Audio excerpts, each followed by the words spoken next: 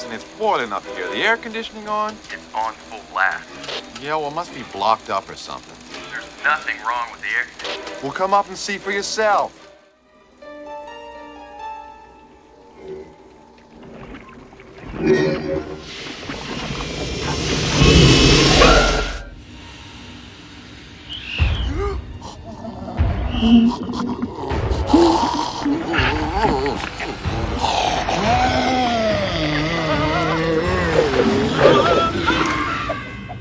Hey guys, what's happening? Niyat here with Film Comics Explained, and today we'll be taking a look at the Blob.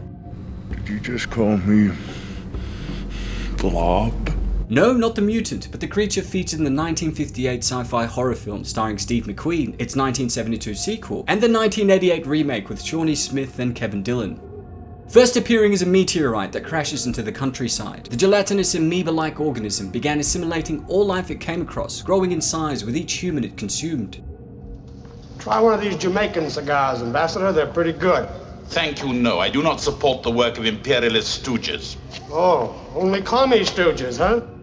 Written during the paranoia and hysteria of the Cold War, the Blob was in essence a biological entity that represented America's fear of communism. And just like the foreign ideology that threatened the stability of the American way of life, so too did the Blob, which consumed Americans and transformed them into a gelatinous mass that had lost their individuality. Taking the form of a red amorphous mass of goo in the original film, the organism appeared to have basic intelligence akin to instinct, and after being disturbed by an elderly man who discovered it, the creature stuck to his hand, slowly dissolving his flesh upon contact until his entire mass was assimilated by the organism. The entity then began its journey of domination, attacking and assimilating anyone that was unfortunate enough to get in its way. Using this method, the organism was able to grow to an enormous size, and were it not for the discovery of its weakness, it would have likely continued to grow until it consumed all biological life on the planet. Unlike the Thing, which would assimilate and replicate the form of the being it had consumed in order to hide in plain sight, the Blob was unable to make copies of itself, and once it had begun devouring its prey, its internal acid began liquefying their remains, transforming them into the amorphous goo the Blob was composed of. I actually have a video going through John Carpenter's The Thing, which I'll leave links to below, and if you're a fan of the film, I highly recommend that you check it out.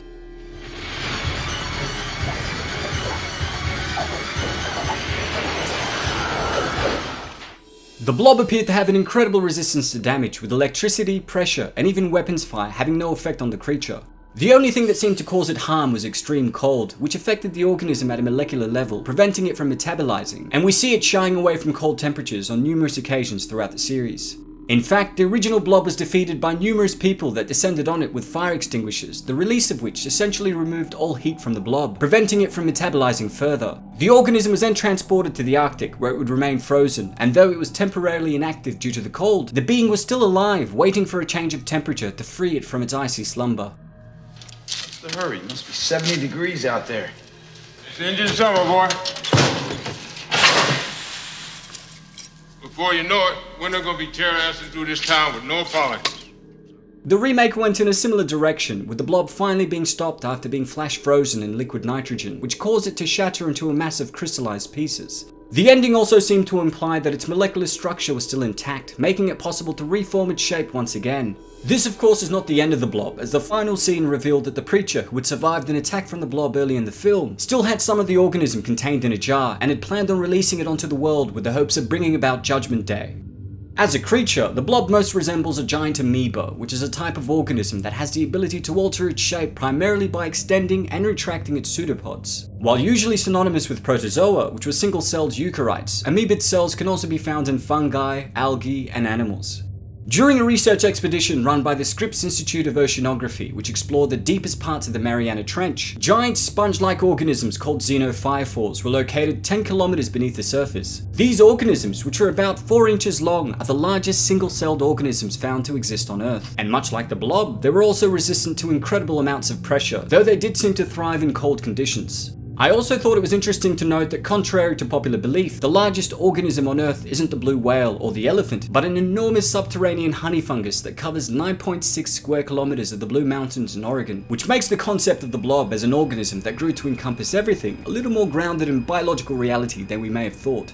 While the original set of films implied that the entity originated from deep space, the remake went in a different direction, leading us to assume that it was an organism that had crashed from space, until the film's conclusion, where it's revealed that it had actually been created by the US government as a biochemical weapon gone wrong. This was a choice by writers Chuck Russell and Frank Darabont to help distinguish their script from what had come before it, especially after the commercial failure of the 1972 sequel, Beware the Blob. It's the weirdest thing I've ever seen.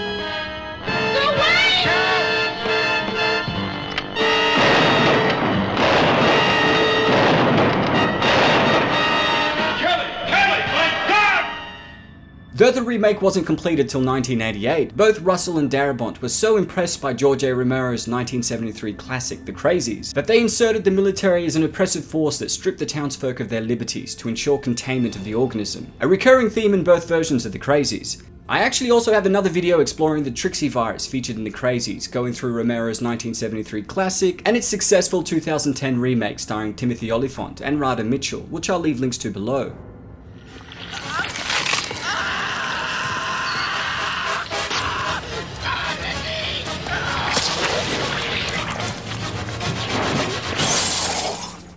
Some of the practical effects in the remake are incredible, and at times on par with The Thing in regards to creativity and the shock response they elicit from us as viewers. And while the original movie was pretty camp and slightly dated, the 1988 remake surpassed its source material by creating a horrific yet hilarious intelligent parody of gory 80s horror films.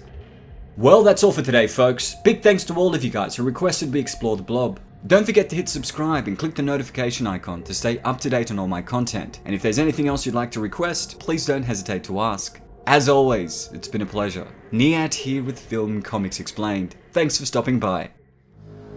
Sheriff's Department. Get me the sheriff, it's an emergency. Paul? Flag. Where is he now?